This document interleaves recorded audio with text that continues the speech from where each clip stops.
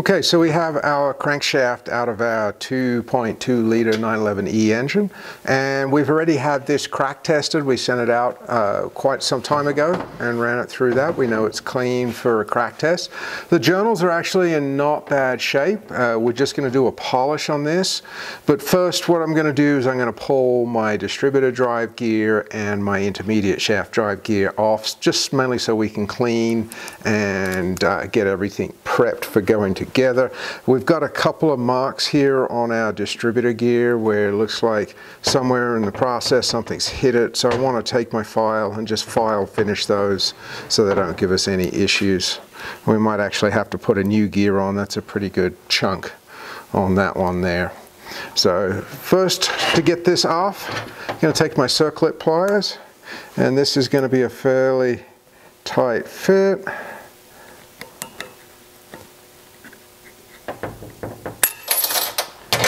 There's our circlip off. There are different size circlips, so we're going to keep this with this. Now, with that off, to remove these gears, I'm going to use my same two-legged puller that I used on my intermediate shaft, and I'm just going to pull these gears off the nose of the crank. Okay.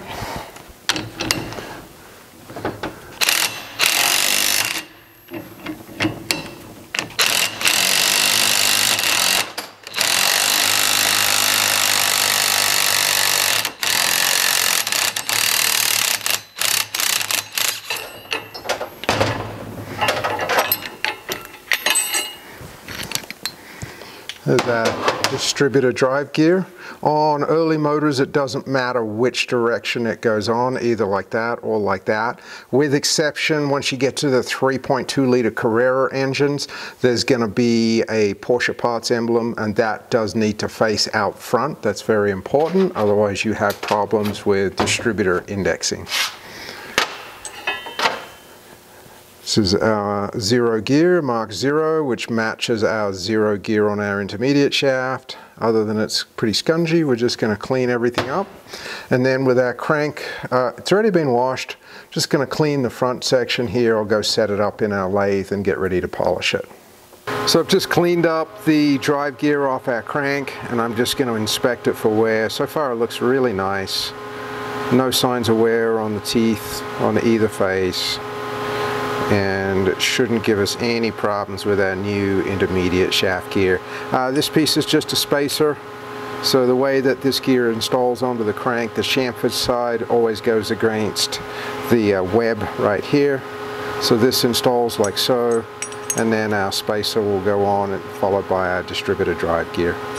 So I'm just going to give these a light oil so they don't corrode at all while we're working on our crankshaft. And this piece here, we have decided just to go ahead and replace it.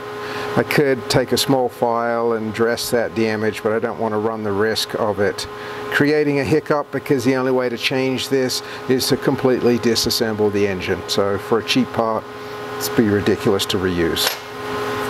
Okay, so now we've got our crank with our gears strapped off. I've just cleaned this with a little bit of brake clean. I'm going to go set it up in my lathe, and we'll measure each of the journals again, just to make sure that we've got room to polish. When you do polish, it does take off a very small amount of material, so if you're really close to going undersize, then it's not something that can be done. If we've got enough room, which I believe the last time I looked at this, there was going to be enough room, but we'll get it in the lathe. Okay, so we've got our crank mounted in our lathe, very carefully on my number 8 bearing to rotate. This is going to go very slow and no load. What I want to do next is I just want to go over and measure all of my journals and make sure I have enough material to be able to safely polish. So on the early cranks, the rods and mains are the same dimension. The spec, this is a standard crank, new spec is 56.990 to 56.971, so that's the newly machined tolerance, with a wear limit of 56.960. Anything below 960 means it needs the crank to be ground to the next undersize.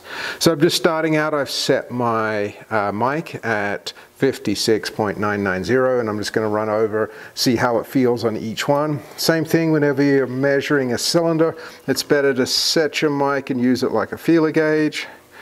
And so far everything feels pretty nice. One feels a little on the loose side.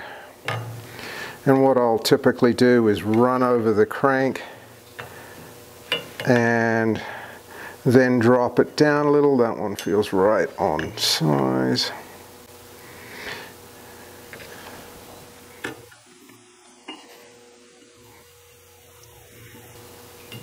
Feels right on size.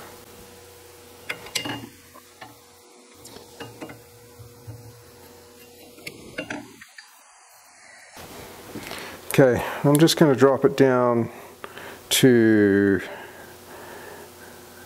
980. Yeah, that's definitely tight. Definitely tight. Yes, I could force it over, but that's not the purpose of this. Definitely tight.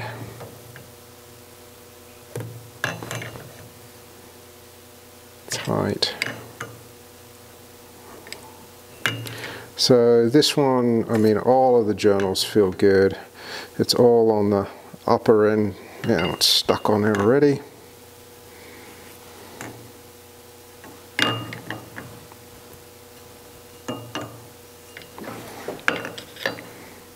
Perfect. So we're all on the upper side of the new machine tolerances, nowhere near, well, figuratively speaking, the worn-out tolerance. So we're set up to go ahead and polish. So this is our crank polishing machine, and this is basically a belt-driven thumb drive. And we are going to be rotating our crankshaft at about 40 RPMs a minute, so nice and slow. And I'm just going to work each journal just very quickly and lightly. We don't want to take a lot of material off, we just want to polish the surface.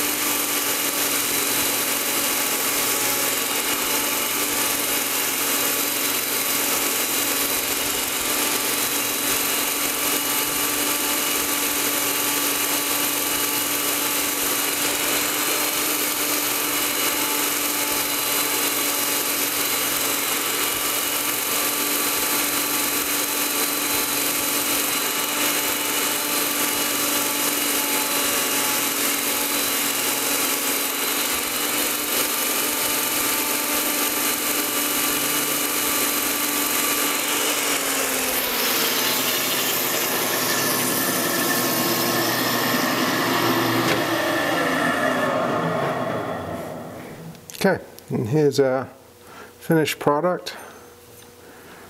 Just going to take my mic. Good, still tight. Still tight.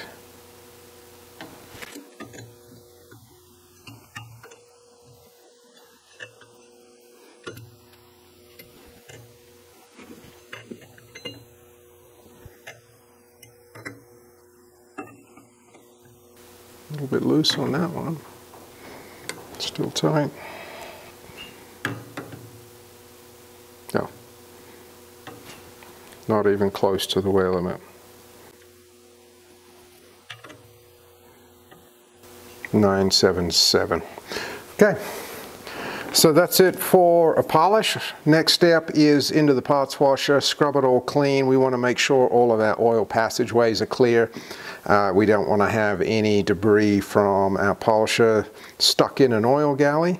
And once everything is cleaned, we're ready to press our gears back onto the front.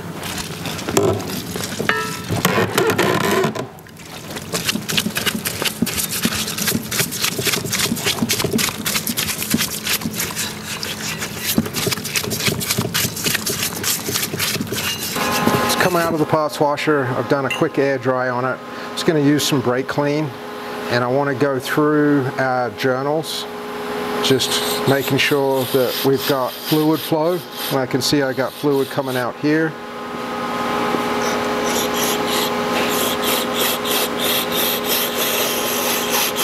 See, it's coming out of my connection here.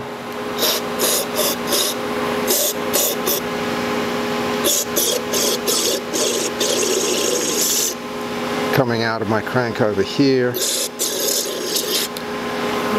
So we got 2 holes on each one of these journals. So what I'm taking my finger and just holding it on the bottom side, otherwise it'll just squirt straight out that bottom one.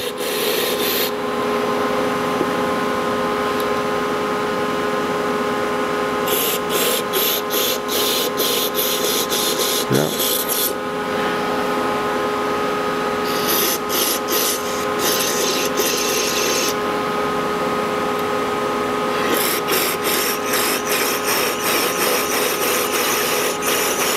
Perfect. Just going to do a final wash down, and then I'll hit it one last time with compressed air.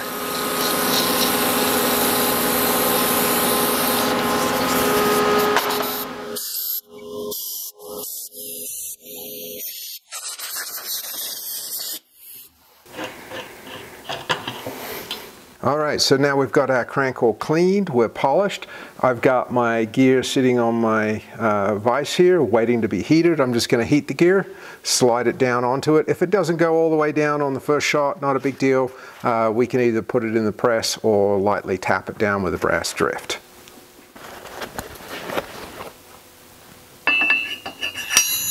Nice. And once again, you've got to remember the flange faces down.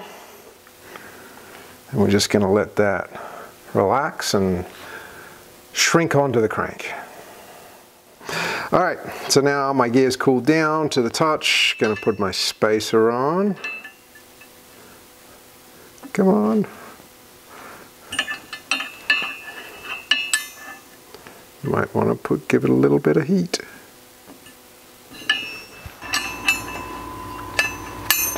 Spacer drops on. And then we have our new distributor drive gear, so we're going to heat that up as well and drop it on.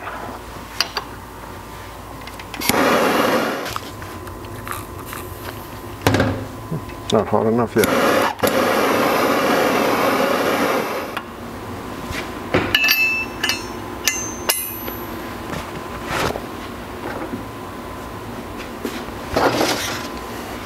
Okay, I want to take my circlip.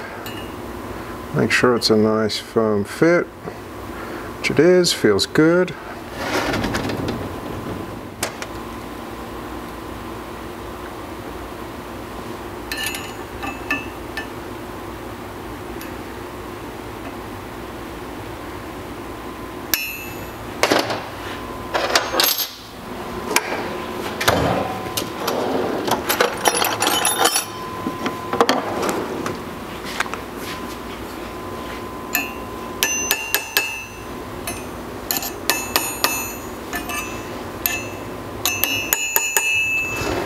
Just want to make sure my circlip is seated all the way around.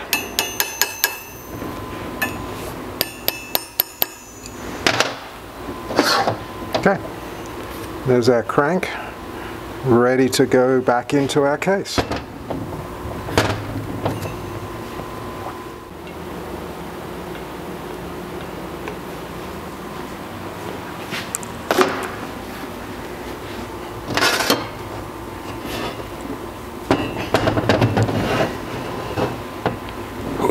It's a little warm on the nose.